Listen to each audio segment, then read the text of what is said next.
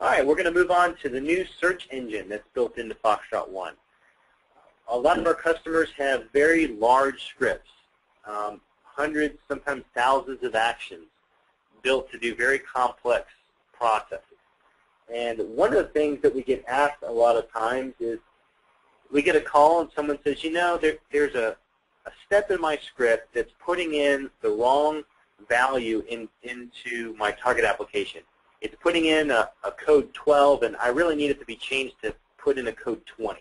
But my script is so big, I have a very hard time finding that one action. But with the new search feature, which is available on the toolbar, we give you this search panel that's off to the left of FoxtrotOne. It actually docks to the side of the FoxtrotOne window, so it's very easy to manage. But it also undocks if you wanted to move this around separately.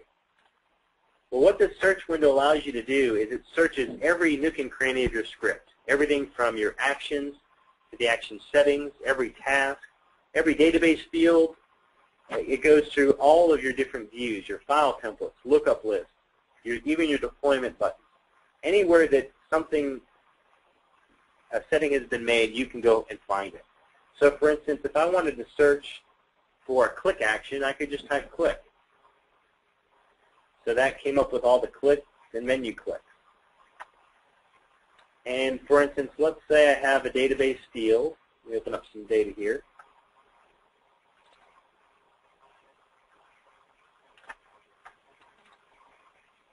And for instance, this action in my script right here uses the email field, which is located in my database field. Well, what if I wanted to know where are all the places in my script that the email field is being utilized? Well, we can do that by clicking the expression builder button here. Most of you are familiar with this window that comes up. It allows you to pick a variable, a database field, anything that you want to search for.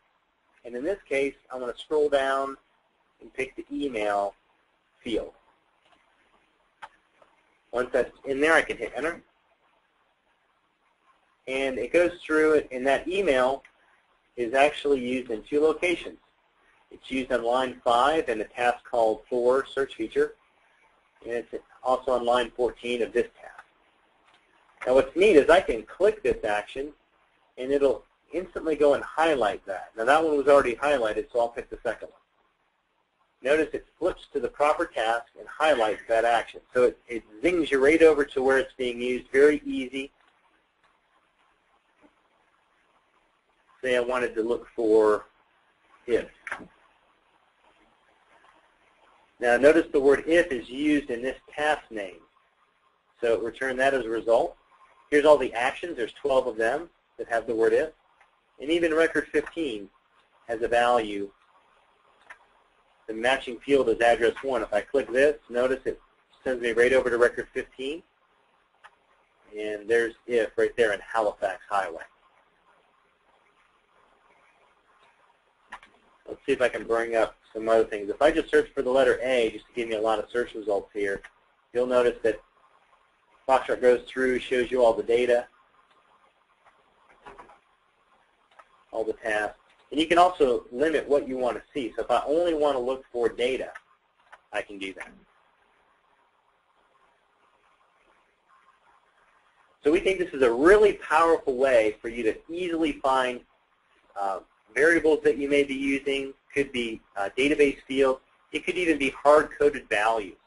Let's say, for instance, I wanted to know, we have an action over here, a click action, that clicks on a button with a caption of OK. Well, I could search for OK, and assuming this is searching all items.